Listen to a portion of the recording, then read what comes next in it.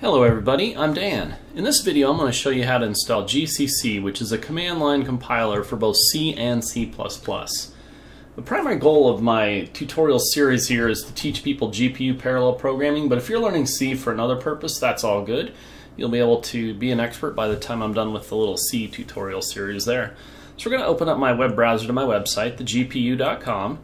And we'll scroll down here to C Tutorials. Now you can also access it through Menu and C Tutorials here as well.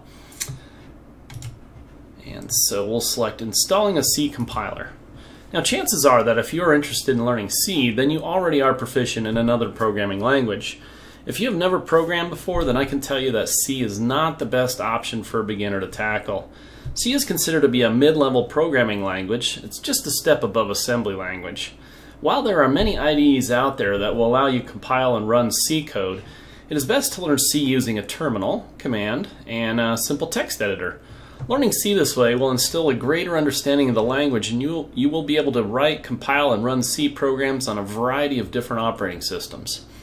Now in this tutorial I will show you how to install and configure GCC. GCC is one of the most popular command line C compilers. GCC comes pre-installed on most Linux operating systems, and on OS X, Apple, right? GCC is installed if you install Xcode. And I won't be going over that today here. I'm pretty much just going to be doing the GCC for Windows. But if you're on Apple, just install Xcode and you'll get GCC for the running from straight out of the terminal. Now when it comes to Windows, the easiest way to get GCC up and running is to download the installer from mingw.org. It is important to note that simply downloading and installing GCC will not get you up and running properly. After the installation is complete, we need to set some environment variables in order for GCC to function as expected. I will show you how to set up the environment variables in Windows 10 and in previous versions of Windows. So let's go ahead and get started here. So just click on the mingw.org link here. And they've got the download installer button over here. They also have like some links over here, but either way, it'll take us out here to SourceForge and it'll just go ahead and start downloading here. Excuse me. Alright, we'll go ahead and select Save the File here. Of course, I'm running Firefox, so it puts it up here. If you're running Chrome, it'll probably be down there. It's neither here nor there. Alright, let's go ahead and we'll just close out of that link there, minimize this. So here is the installation setup tool here. And we're just going to go ahead and click on Install. We'll leave these boxes checked here. And one of the things I want to really emphasize is do not change this directory right here. It's going to install it right off your C, right off the root in the C drive in a folder called mingw. Don't change that to program files. Program files has a space in it, and GCC does not work all that great with directories that have spaces in them. Just so you know. So we'll just select continue with all the default stuff there. And it'll go out and grab some stuff here from SourceForge and install it here. And it's basically installing the installation manager tool here at this first step here. And once we've got the installation manager tool, then we can go ahead and select basically to install some of the basic setup stuff. Plus in this tutorial we'll also install the G++ compiler, which is the C++ compiler as well. So here is the installation package manager. Now what we want to do is we want to select this one here, a basic MinGW installation. We want to select that one, mark for installation, and we're also going to select the GNU C++ compiler. We're not going to be using C++ right at the moment there, but later on down the road we will. So let's go ahead and mark that, and then we just come up to installation from the menu option and we select apply changes. And you can see there's going to be upgraded packages will be installed. We'll just go ahead and select apply on that. Meanwhile, just put a shortcut on my desktop that I'm just going to drag off window here and keep my desktop nice and clean for the video. And so this will run through a whole bunch of different stuff here. Now, in the meantime, I'm going to drag my command prompt window or shortcut over here, and you can create one really fast by right-clicking and selecting New, Shortcut, CMD, Next, and Finish. It's just that easy. When we open this up, here's our command window. If you're not familiar with Windows, that's how you open it up, CMD. All right, and we'll just go ahead and bring that down here. And this is almost done here. The close button will become enabled when it's all finished here. Okay, now we're ready. Now we're done. Okay, we can close out of that and close out of this. Now on the command window here, if I just type in GCC, right, we're going to get its GCC is not recognized as an internal or external command, the operable program or batch file, and that's because it doesn't know where GCC is. And it doesn't know where GCC is because the path to GCC is not located in the Windows System Environment variables. So if we do CD, which is short for change directory, right, and then backslash, which will tell it to go to the root, and now if we do a directory, I just start typing in min and then min-gw, right? And basically dir is, let me do another directory command here, right? min star dot, right? Which will be like, you can see here's the min-gw and it's right off of the root of the directory, the C here. So we're going to do CD, which is change directories, right? And we're going to change directories to this min-gw folder here. Now inside of this min-gw folder here, we've got you know, basically some subfolders in there as well. Now if you're used to using Explorer and whatnot there, you can see you got your local disk, min-gw, so on and so forth there. We're going to be working out of the command prompt here, and so we aren't going to be using the GUI, the graphical user interface that Explorer provides us there. So inside of the bin folder is a bunch of files there, but specifically we're looking for gcc.exe, right? And gcc.exe is the compiler there. Now if I type in gcc in this folder, I get this message here, gcc fatal error, no input files, compilation terminated.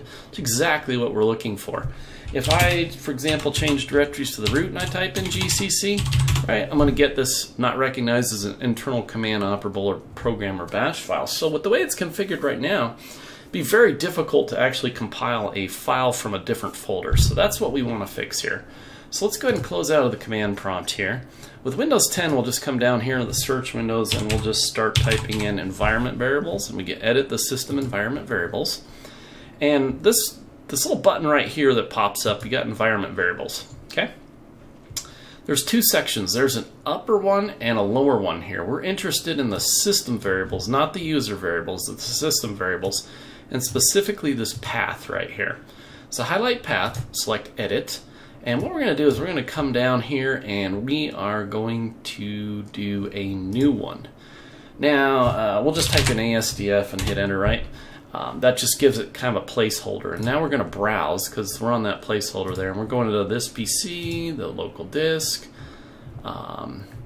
min-gw, and bin, which is the location of, remember where that gcc.exe was? We're selecting that right there. So that when we click OK and close out of this, and we reopen our command prompt now we type in GCC, and you can see we don't get that other message saying it can't find it. We get our fatal error, no input files, compilation terminated, which is exactly what we're looking for.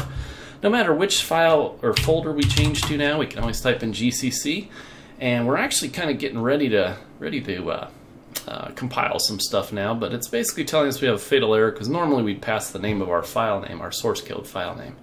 So that configures it for Windows 10.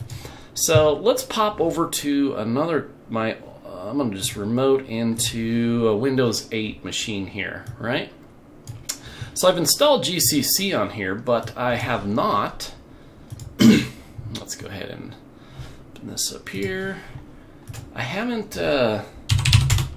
configured the system variables here on Windows 8, and what I'm about to show you apply to Windows 8, 8.1, 7 as well, and for that matter I think even like if you go back to XP, but if you're running XP then you really need to upgrade anyway. So let's right click on this PC, and you can either do it from, I got a shortcut on my desktop, or from right here, right? And what you can do is go to Properties, okay, which brings up this, and you'll see Advanced System Settings right here. Click Advanced System Settings, Environmental Variables, scroll down here to Path, right, and then you'll select Edit. Now this is much different than Windows 10 because we've got a whole bunch of different things all separated by semicolons in here. So what you want to do is you want to go to the very end, you want to put a semicolon, right, then you want to put in C:/min-gw /bin /. Okay, so once again, you got a semicolon because we're separating all of our little paths there. We're c:\min_gw/bin. We'll click OK on that. OK there, close out of this. Now if we open back up a command prompt here, type in GCC, now we get what we're looking for, fatal error, no input files. So now that's properly configured in Windows. So that's how you do that in Windows 8.1 and 7 and previous there. Okay, let's go ahead and close out of that, and I'm going to pop over here into my Mac, and so this has Xcode on it installed already, right? And so if we open up terminal right here, we can type in GCC, right? And look, we get the no input files there. So you can see GCC, we can also compile stuff here on our Mac right out of terminal. Good to go on that. I just wanted to demonstrate that to you there. I'll get that off of there. And I'm going to open up one more here, and I've got my Raspberry Pi remoted into that one here. And I can open up terminal here too and type in GCC.